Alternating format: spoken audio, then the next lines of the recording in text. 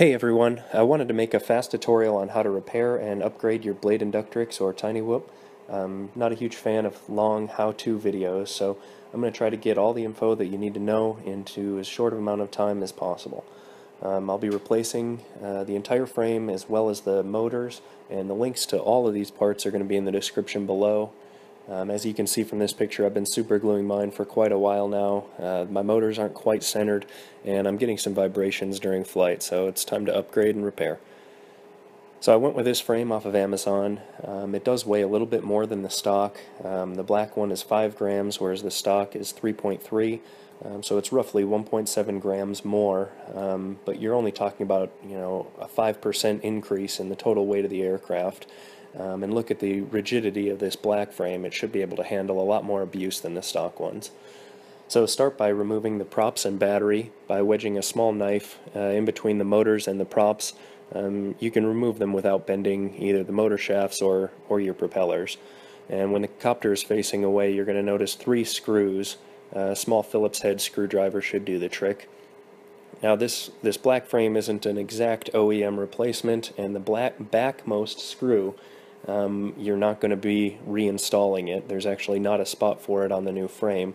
Now that being said, you will have 3 screws, 3 of the original 4 screws holding that control board to the frame, and I really think that you shouldn't have any issues with that. Be careful as you remove the top of this thing, as there's obviously wires connecting the top to the bottom part being your helicopter, and the top yellow piece being the full FPV unit, so your camera and your video transmitter. So disconnect each one of your motors from the main board, but don't remove them just yet from the frame. By leaving them in, it's easier to ensure that you don't mess up the direction. Remember, when this helicopter is facing away from you, the top left and bottom right most motors are your counterclockwise ones, and your top right and bottom left are the clockwise ones. So there's one more screw after you remove the top piece that needs to be removed in order to take the board all the way out. And also take a look at this white arrow on the top of the control board. It's showing you the direction and orientation of the board. So make sure when you swap that over, it's the same direction as you found it. Swap that board over and reinstall that front screw in order to secure it.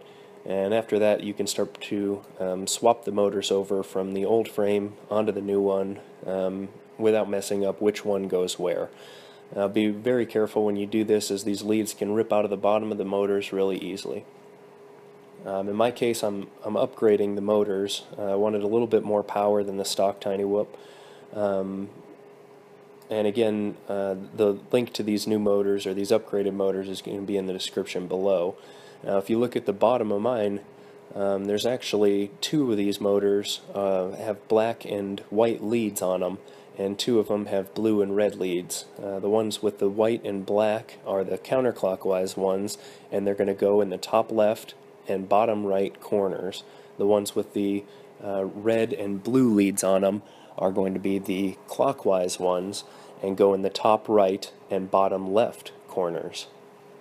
Now the wires on your upgraded motors will be a little bit longer than the stock ones. I swapped over the little rubber bands, or grommets, if you will, from the original frame in order to help secure them.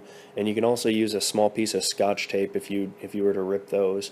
You want to make sure that there isn't any extra pieces of the wire hanging off, as these things will get caught as soon as you crash, and it'll rip the leads either out of the control board or the bottom of the motor. So make sure that they're really clean and not messy. Now if you take a look at the bottom of this frame, it is actually designed for a square lithium polymer battery.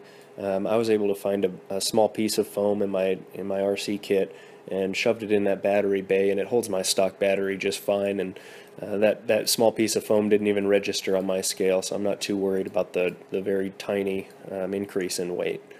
So to finish up, put your props back on in the same orientation that you removed them. Remember, top left, bottom right, counterclockwise, top right, bottom left, clockwise, and get back to flying.